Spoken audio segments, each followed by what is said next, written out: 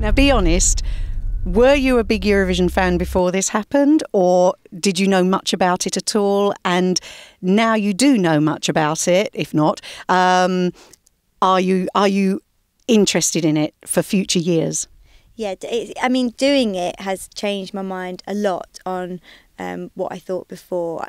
Eurovision's a bit of a tradition for people in the UK, even if they don't admit to it. I mean, I've obviously grown up with it. It's quite a big deal. And as much as I think the UK, you know, we feel a bit scornful about the fact that we don't do well every time, we want to do well. I think every year we really do want to do well. So, yeah, I had a bit of a preconception about what Eurovision was about, and that has changed quite a lot in me doing it. In a good way? In a very, very good way, good. yes.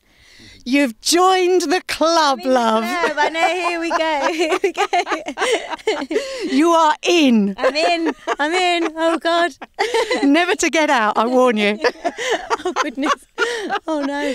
Well, all we can say is we wish you the very, very best of luck. I've not heard such excitement about a UK song for many, many years from the majority of the Eurovision fan public. So, you know, we're all going fingers crossed for May the 10th. Thanks so much. Brilliant news. And if you need a presenter for Eurovision 2015, I'm here. And a brilliant one you are. Oh, bless. And thanks for your advice. We wish her the very best of luck. Don't we, everyone? Yes, yes. Thanks, Nicki. There you go. Thank you.